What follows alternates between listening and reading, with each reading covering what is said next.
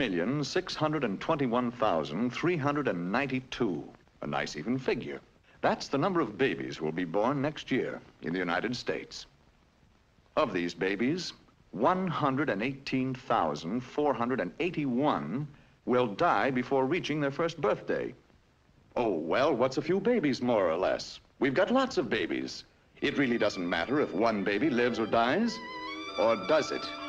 Well, good morning, John. This is John Emerson Jones, Jr. Fine, healthy-looking boy, isn't he?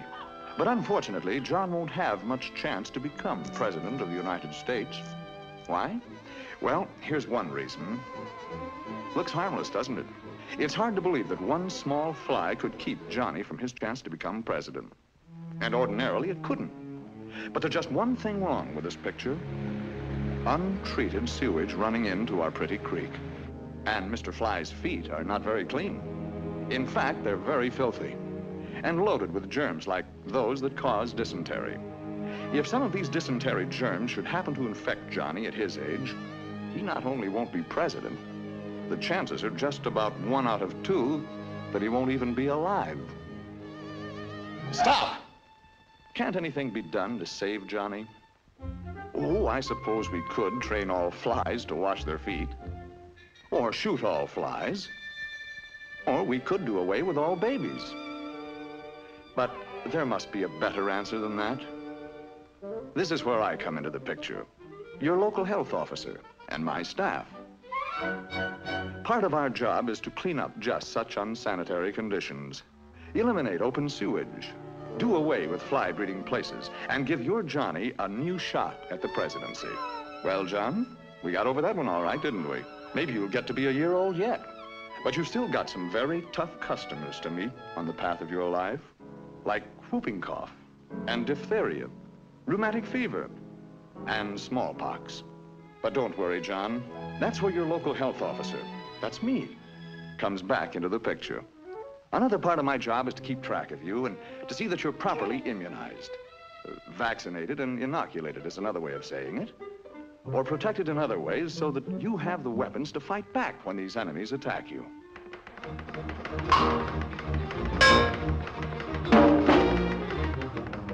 You see, Johnny, most immunizations should be completed before you become 1 year old.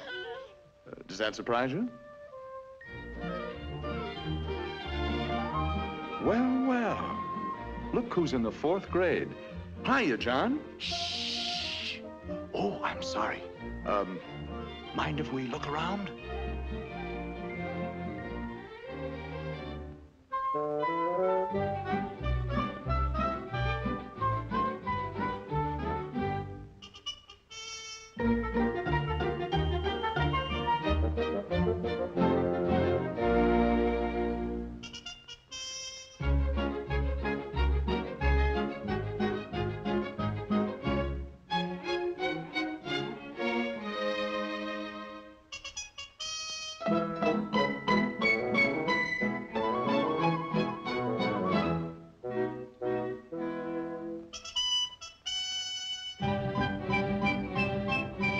Looks like you're being well taken care of, Johnny. Shh. Oh, pardon me. Grown up now, John? Mr. Jones? Hey, wake up. You know her. That's Mary. Mary Lawrence. Changed since high school, hasn't she? For the better. Congratulations. You ought to make a very happy couple. You're fine, healthy-looking specimens. Nothing wrong with you, huh? Are you sure? Let's be really sure. Step in for just a couple of minutes. Now, don't worry, John. It's a very simple process for you. And I know Mary won't mind it either. It's not so simple for your blood, though. Let's see what happens. First, it's numbered, whirled, a warm bath, shaken, checked, cooled, bathed again, and then carefully read. And aren't you lucky that you happen to live in a community that has a health department?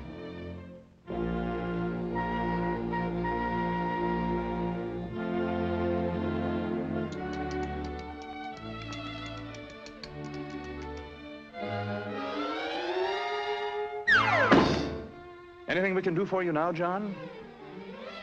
Time will tell. Now what's worrying you? Oh. Now, just a minute. Your wife has had excellent prenatal care, advice and instruction, and good medical care. And of course, the health office will cooperate with your doctor and with your wife to see that the baby will have the best of care after he's born. So why worry, John? Well, what do you know? It's a boy. You must be the first father in history to have a boy. Uh-oh. Anyway, he's sure to recover from this disease. Nice feeling, isn't it? To know that everything's all right. Your family's well taken care of. You don't have to worry too much about your health. But there's one thing you do have to worry about, John. And now that you're a family man, you've got to face it. A local health department is costing you. Yes, John, it's costing you real money. 3 cents a week. That's right. 3 cents a week per person can provide basic public health services in your community. Not much, is it? Well, John, you've been leading a normal, happy, married life. But of course, you are getting a little older. Your hair is receding, which is normal. You've developed a double chin, which is normal. You've also acquired a paunch, which is a little abnormal. But you're still a fine-looking man, even if a little mild exercise wouldn't hurt you. Yes, sir. Nothing like a little exercise, especially with the kids. Makes you feel so young. I got it! I got it! He got it. A little mild exercise, John. Let's take a look at that body of yours, and perhaps we can point out why violent exercise isn't good for you. There's the old ticker pumping away. So many miles of pipe. Now then, that bay window appears, and the rest of you spreads a bit too. More skin area, more pounds of flesh, and more pipe needed to cover the ground. More work, too, for your heart.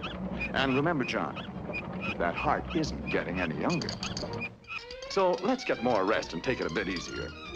Oh, by the way, it might be well to cut down on the food a little. Hey!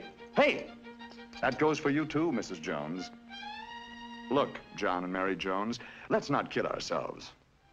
This is the age when cancer, heart disease, and diabetes are the big killers. Now, wait just a minute. Don't get panicky. Nobody said you have these diseases. With a few simple precautions, you'll have very little to worry about. Periodic checkups by your own doctor are the most important thing. Don't wait until you're sick. Always remember, early diagnosis and early treatment are the best weapons with which to fight cancer, diabetes, and heart disease. The family, the doctor, and the health officer. One kind of eternal triangle that really makes sense. Grandma and Grandpa Johnny Jones. And we've come a long way together. From now on, folks, you're pretty much on your own. But wait, just a minute. This looks like a happy ending. And it should be a happy ending for a fine boy like Johnny. But the odds are better than 25 to 1 that he'll be born into a community with inadequate public health service or none at all. So it looks like Johnny's chances of being among the 118,481 new babies who'll die next year are pretty good, doesn't it? But let's get one thing straight. There's nothing about this figure that is sacred. It can be reduced by well-staffed health departments throughout this great country of ours. Which kind of public health service does your community have?